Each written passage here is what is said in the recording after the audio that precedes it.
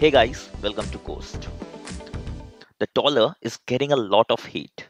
A very senior India banker called it a financial terrorist. The Google search trends for de-dollarization are through the roof. But is it really game over for the currency? Let's find out. Everyone's got only one thing on their mind this year. It's de-dollarization.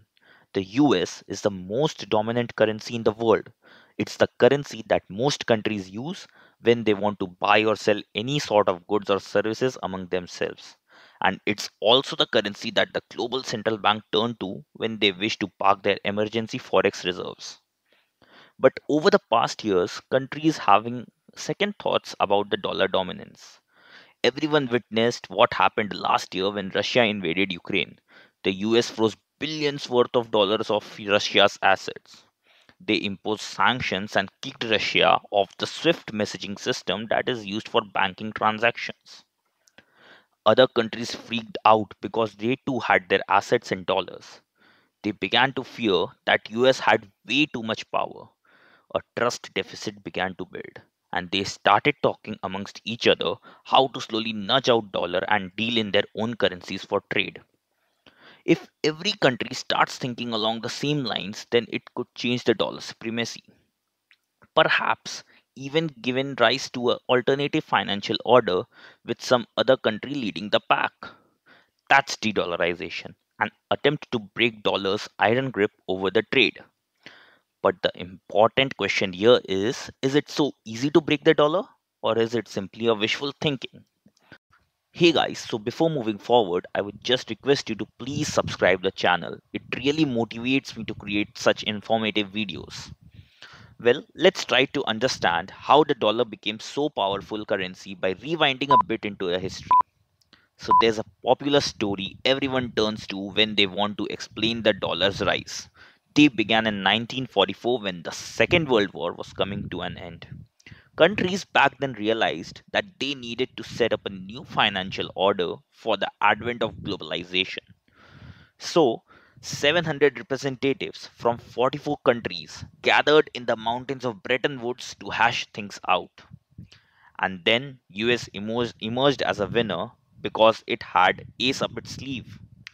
It had accumulated massive reserves of gold thanks to a couple of things. Firstly, the government had banned its citizens from buying and storing gold just a decade ago, and the government included the gold instead. Secondly, during the Second World War, it exported military equipment and took gold as a payment.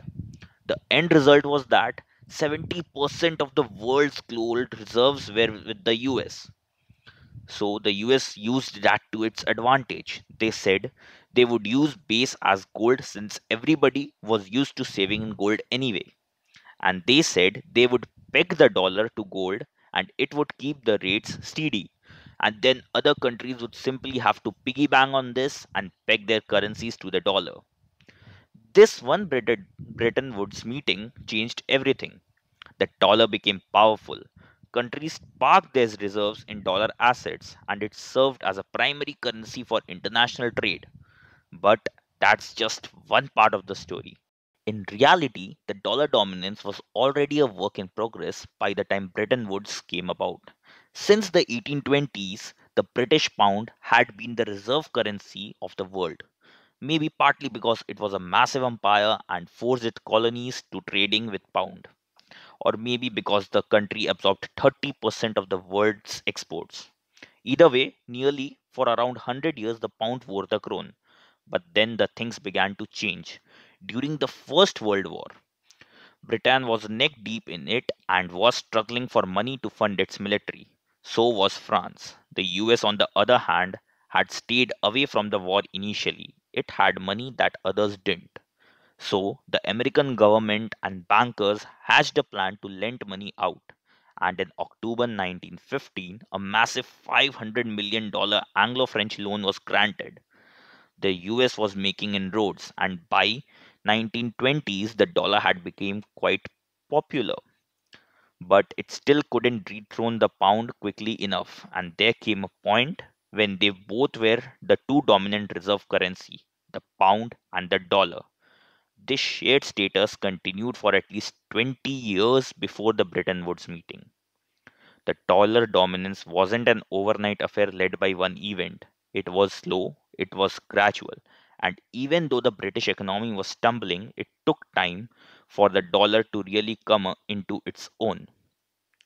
So maybe when everybody talks about de-dollarization, it's more of a hey, we see this happening in the next couple of decades kind of thing. Sure, countries are getting increasingly annoyed at US for weaponizing its dollars. They want alternatives. But the problem is there is no alternative.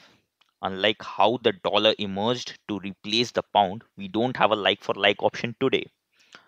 Now, everybody would think, what about China? That's the direction everybody's pointing towards anyway.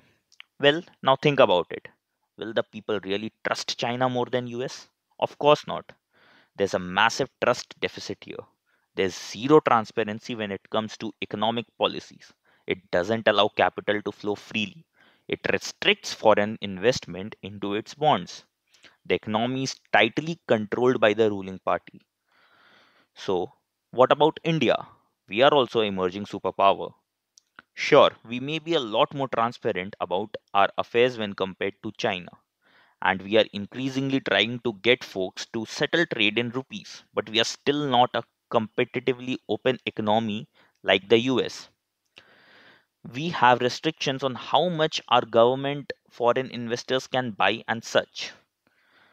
Also, as some folks point out, while such bilateral deals have been attempted in past, they are very short-lived. So, as the end of the day, dollar is still supreme. Nearly 88% of the global trade and 60% of the world's 12 trillion dollar foreign exchange reserves are in dollars, despite all this talk about de-dollarization. Well, now think about it this way. Think of switching between Amazon and Flipkart when you order something. It seems straightforward, but it's easier said than done. You probably already have a wish list on Amazon. You have Amazon Prime, which gives you insanely quick delivery. You are used to dealing with it. You know the reputed sellers. So, yeah, in this case, dollar is Amazon and everything else is Flipkart. They could share the podium, but as long as US remains a large and open economy that everyone else wants to play in, switching out the dollar may not be that easy. And that means we will probably be talking about de-dollarization even for a decade from now. And like always, if you liked the video, don't forget to leave a comment and do subscribe to this channel.